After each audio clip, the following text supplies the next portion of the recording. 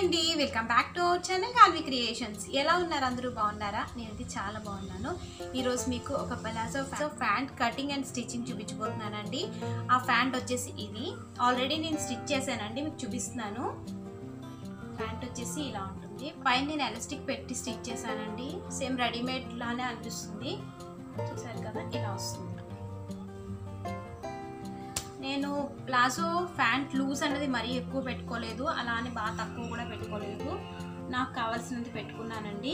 ఈ మాత్రం లూజ్ అయితే నాకు సరిపోతుంది. మరీ లూజ్గా ఉన్నా కూడా నాకు అంత ఇష్టం ఉండదు, సో నేను లూజ్ అనేది ఎక్కువ పెట్టుకోలేదు. ఈ క్లాత్ ఏంటంటే మనకి మెటీరియల్ డ్రెస్సెస్ ఇస్తారు కదండి, కాటన్ మెటీరియల్ డ్రెస్లో నాకు ప్యాంట్కి ఇచ్చిన క్లాత్ ఇది. సో దాన్ని నేను ఇలా ప్లాజో ప్యాంట్ కింద స్టిచ్ చేశాను. ఇది చాలా పల్చగా ఉందండి, సో అందుకని నేను ఇందులో లైనింగ్ కూడా వేసుకున్నాను. కాటన్ లైనింగే వేసానండి, బ్లాక్ కలర్ వేసుకున్నాను లైనింగ్ అనేది. ప్లాజో ప్యాంట్ అనేది చాలా ఈజీ అండి, మీరు ఇంట్లోనే స్టిచ్ చేసుకోవచ్చు. ఎంత సింపుల్ అనేది మీరు కటింగ్ అండ్ స్టిచ్చింగ్ ఈ వీడియో చూసారంటే మీకే అర్థమైపోతుంది. సేమ్ రెడీమేడ్ ప్యాంట్స్ ఎలా అయితే ఉంటాయో అలానే స్టిచ్ చేసుకోవచ్చు. మీకు ప్లాజో రెడీమేడ్ ప్యాంట్స్ తీసుకుంటే మినిమం 600 to 800 అలా ఉంటుందండి. అదే మన ఇంట్లో 2 మీటర్స్ క్లాత్తో ఏదైనా ట్రై చేసి చూస్తే కనుక మీకు ప్యాంట్ అనేది రెడీ అయిపోతుంది. ఈ వీడియోలో మీకు palazzo pant cutting and stitching చూపిస్తున్నానండి. చాలా సింపుల్గా మీరు ప్యాంట్ కటింగ్ చేసేసుకోవచ్చు, అలాగే స్టిచ్చింగ్ కూడా చాలా ఈజీ అండి. మీకు కటింగ్ వచ్చినట్టయితే కనుక మనం ఎక్కడైతే కట్ చేసామో ఆ కటింగ్ని జాయిన్ చేస్తూ స్టిచ్ చేసేసుకుంటే మీకు ప్లాజో ప్యాంట్ అనేది రెడీ అయిపోతుంది. వీడియోకి వెళ్ళే ముందు నాది చిన్న రిక్వెస్ట్ అండి, మీలో ఎవరైనా మన ఛానల్ని ఫస్ట్ టైం చూస్తున్నారా? ఫస్ట్ టైం చూస్తున్నట్టయితే సబ్స్క్రైబ్ చేసుకోండి, అలాగే పక్కనే ఉన్న బెల్ ఐకాన్ కూడా క్లిక్ చేయండి. అలా క్లిక్ చేసినట్టయితే నేను ఎప్పుడైతే వీడియోస్ పోస్ట్ చేస్తానో ఆ వీడియోస్ అనేవి మీ వరకు వస్తాయి. వీడియోస్ అనేది ఫస్ట్ మీరే చూసేయచ్చు, ఓకేనా? అయితే వీడియోలోకి వెళ్ళిపోదాం. Let's get into the video. Palazzo pant కోసం ఫస్ట్ నేను 2 మీటర్స్ క్లాత్ తీసుకున్నానండి. అలాగే లోపల లైనింగ్ వేసుకోవడం కోసం 2 మీటర్స్ క్లాత్ తీసుకున్నాను నేను. ఇప్పుడు మీరు మెయిన్ ఫ్యాబ్రిక్ మీద కటింగ్ ఎలా చేయాలో చూపిస్తానండి, ఎందుకంటే లైనింగ్ అన్నది పన్నా తక్కువగా ఉంటుందండి. సో అందుకని నేను మెయిన్ ఫ్యాబ్రిక్ మీదే కటింగ్ చూపిస్తాను. నేను ఇలా 4 ఫోల్డింగ్స్ వేసుకున్నానండి. ఈ పొడుగైతే నాకు సరిపోతుందండి.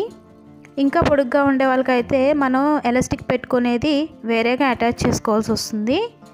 నాకు ఇది 41 ఇంచెస్ ఉందండి, అంటే నాది 38 ఉంటుంది పొడుగు, 38, 39 ఉంటుందండి. నేను ఇందులోనే ఎలాస్టిక్ అనేది ఫోల్డ్ చేసేసుకుని పెట్టుకుంటాను.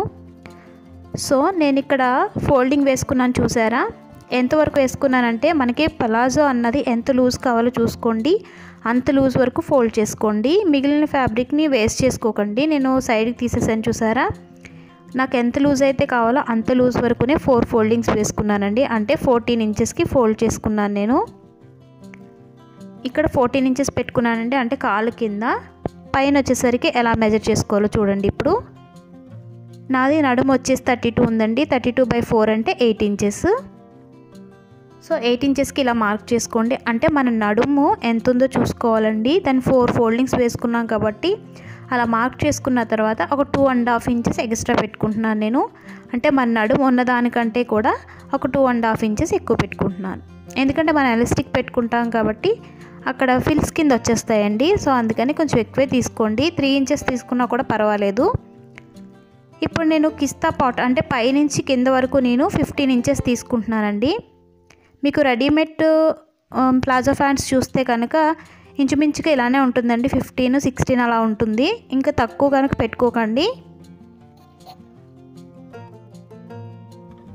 సేమ్ ఇక్కడ కూడా మనం పైన ఎలా అయితే డ్రా చేసుకున్నాం అలాగే 10.5కి మార్క్ చేసుకున్న తర్వాత ఒక 3 ఇంచెస్ ఎక్కువ పెట్టుకుంటున్నానండి, అంటే కొంచెం ఎక్స్ట్రా పెట్టుకుంటున్నాను ఇక్కడ కిస్తా పాట్ దగ్గర. సో ఇప్పుడు పైనుంచి కింద వరకు కూడా స్ట్రైట్గా ఒక లైన్ డ్రా చేసుకోండి. ఇలా లైన్ డ్రా చేసిన తర్వాత మనం మిడిల్లో ఇక్కడ కొంచెం క్రాస్ తీసుకోవాలండి, అంటే కర్వ్ షేప్లో తీసుకోవాలి. సో అందుకని 1 ఇంచ్ మార్క్ చేసుకుని నేను ఈ 6 అనే నెంబర్ నా స్కేల్ ఉంటుందండి, దాంతో ఇలా మార్క్ చేసుకుంటున్నాను నేను. 6 అనే అనొచ్చు, 9 అని కూడా అనొచ్చు. ఆ స్కేల్ మీకు మార్కెట్లో అవైలబుల్గా ఉంటుంది. ఇలా డ్రా చేయడం మీకు ఈజీ అవుతుందండి, చూసారు కదా? చాలా సింపుల్గా అయిపోతుంది మనకి కటింగ్ అన్నది. అక్కడ కటింగ్ అయిపోయిన తర్వాత పైనుంచి ఇది మనం షర్ట్స్ ఇవి కట్ చేయడానికి, డ్రెస్సెస్ కట్ చేసుకోవడానికి స్కేల్ చాలా యూజ్ అవుతుందండి. ఇప్పుడు ఈ స్కేల్తో నేను ఎలా డ్రా చేస్తానో చూడండి. కింద కాళ్ళ దగ్గర నేను 14 ఇంచెస్కి మార్క్ చేసుకున్నాను. ఈ 14 ఇంచెస్ దగ్గర నుంచి ఈ కిస్తా పార్ట్ వరకు ఈ స్కేల్తో మీకు ఇలా మార్క్ చేసేసుకోండి. చూసారా ఎంత సింపుల్గా అయిపోతుందో. ఈ చేత్తో గీసిన దానికి స్కేల్తో గీసిన దానికి చాలా డిఫరెన్స్ ఉంటుందండి. స్కేల్తో కనుక ఇలా డ్రా చేసుకుంటే మనకు చాలా నీట్గా వస్తుంది. చూసారు కదా, మనకి ప్యాంట్ రెడీ అయిపోయిందండి. డ్రా చేయడం ఇప్పుడు కట్ చేసేస్తున్నాను నేను. చాలా సింపుల్ అండి. మనకి కాళ్ళ దగ్గర లూజ్ ఎంత కావాలో చూసుకోవాలి. నేను 14 ఇంచెస్ తీసుకున్నాను. అలాగే నడుము ఉన్నదానికంటే ఒక 2.5 ఇంచ్ ఎక్స్ట్రా పెట్టుకున్నానండి. చూస్తున్నారు కదా, కిస్తా పాట్ దగ్గర ఒక 15 ఇంచెస్కి మార్క్ చేసుకున్నాను. మీకు చాలా సింపుల్గా కటింగ్ అన్నది కంప్లీట్ అయిపోయింది. అలాగే సేమ్ ఇది ఎలా అయితే కట్ చేశానో లైనింగ్ని కూడా అలాగే 4 ఫోల్డింగ్స్ వేసుకుని కట్ చేసేస్తున్నానండి. ఇప్పుడు కింద చూసారు కదా, కొంచెం గ్యాప్ వచ్చింది అంటే మనకి ఇది పన్నా తక్కువ ఉంటుందండి లైనింగ్ అన్నది. ఇలా కట్ చేసిన తర్వాత మీకు డ్రెస్కి లైనింగ్ ఎలా అయితే లేదో అంటే కొంచెం వరకు ఉంటుంది కదండి, అలా కూడా కుట్టేసుకోవచ్చు. అంటే కిందది లైనింగ్ మామూలుగా మడత పెట్టి కుట్టుకుని అలాగే మెయిన్ ఫ్యాబ్రిక్ని కూడా మడత పెట్టి కుట్టుకోవచ్చు. ఈ విధంగా వస్తుంది. కాకపోతే నాకు మెయిన్ ఫ్యాబ్రిక్లో క్లాత్ అనేది ఉందండి. సో అందుకని నేను ఇక్కడ క్లాత్ అనేది అటాచ్ చేసుకుందాం అనుకుంటున్నాను. ఇలా నేను మెయిన్ ఫ్యాబ్రిక్లో పీసెస్ కట్ చేసుకున్నానండి. 2 పీసెస్ తీసుకున్నాను. ఇలా లోపల వేసుకుని నేను అటాచ్ చేసుకుని కుట్టు వేసేసుకుంటాను. చూసారు కదా, ఇది కంప్లీట్ అయిపోయింది. ఇప్పుడు మీ స్టిచ్చింగ్ చూద్దామండి. స్టిచ్చింగ్ కోసం ఫస్ట్ నేను కింద ఏవైతే క్లాత్ కొంచెం తక్కువ వచ్చిందో అక్కడ నేను జాయింట్ చేసేసుకుంటున్నానండి. జాయింట్ చేసుకుని కుట్టు వేసేసుకుంటున్నాను.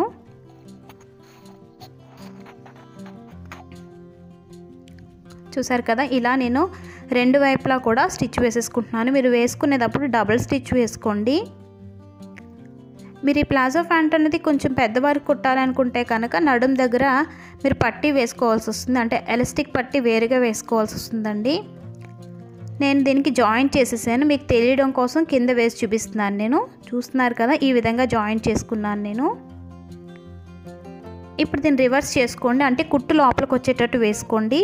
ఇలా కుట్టు లోపలికి వచ్చిన తర్వాత మెయిన్ ఫ్యాబ్రిక్ అనేది దీనిపైన వేసుకుంటే మీకు స్టిచ్ చేసుకోవడం ఈజీ అవుతుందండి.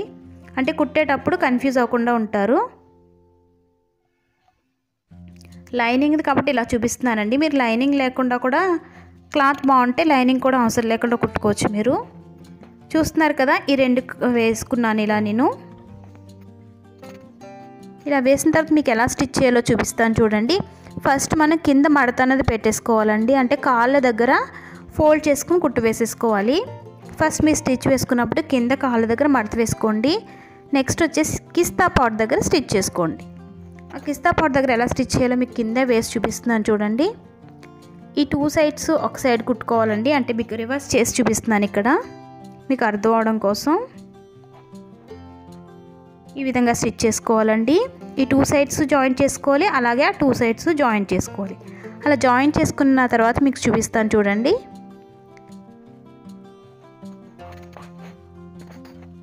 ఫస్ట్ నేను కాళ్ళ దగ్గర స్టిచ్ చేసుకోవాలన్నాను కదండి, దానికోసం నేను మడత పెట్టుకుని కింద కాళ్ళ దగ్గర కుట్టు వేసేసుకుంటున్నాను. ఇక్కడ నేను సింగిల్ స్టిచ్చే వేసుకుంటున్నానండి. అంటే ఫోల్డ్ చేసుకుని కుట్టు వేసుకుంటున్నాను కదా, ఇలా కుట్టు వేసుకోవాలి. ఇలా కంప్లీట్ అవుతుందండి. చూసారు కదా, నెక్స్ట్ కూడా సేమ్ అలానే ఇలా ఫోల్డ్ చేసుకుని స్టిచ్ వేసేసుకోవాలి. ఇప్పుడు నేను మీకు కిస్తా పాట్ దగ్గర ఎలా జాయిన్ చేయాలో చూపిస్తాను చూడండి. చూసారు కదా, 2 సైడ్స్ ఒక సైడ్ వేసుకుని మనం స్టిచ్ చేసుకోవాల్సి వస్తుంది. మీకు ఇందాక చూపించాను కదా కింద ఎలా వేసుకుని స్టిచ్ చేయాలన్నది. ఇప్పుడు నేను ఇక్కడ కిస్తా పాట్ అనేది స్టిచ్ చేసి చూపిస్తున్నాను మీకు.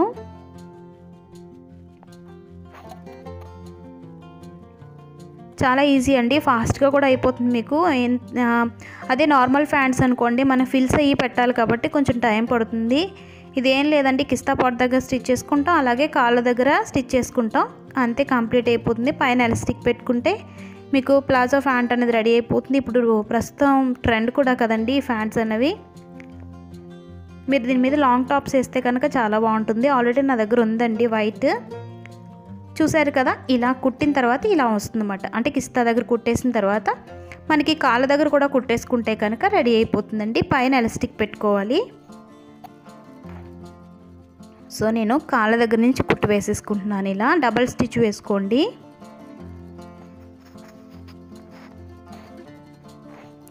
ఈ వీడియోలో మీకు ఏమైనా డౌట్స్ ఉంటే కనుక కామెంట్ సెక్షన్లో కామెంట్ చేయండి, మీకు తప్పకుండా రిప్లై అనేది ఇస్తానండి నేను.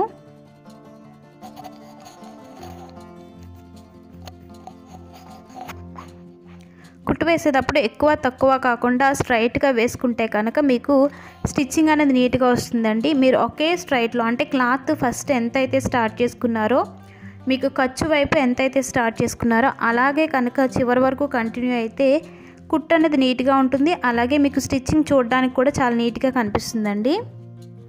ఇది ఒక అడిగారు, టిప్ కింద చెప్తున్నానండి నేను. మీకు స్టిచ్చింగ్ నీట్గా రావాలంటే కనుక స్టార్టింగ్ ఎలా అయితే మొదలు పెట్టారో చివరి వరకు ఎండింగ్ వరకు కూడా మీరు అలాగే స్టిచ్ చేసుకోవాల్సి వస్తుంది. అలా చేసుకుంటే మీకు నీట్గా కనిపిస్తుందండి కుట్టిన తర్వాత.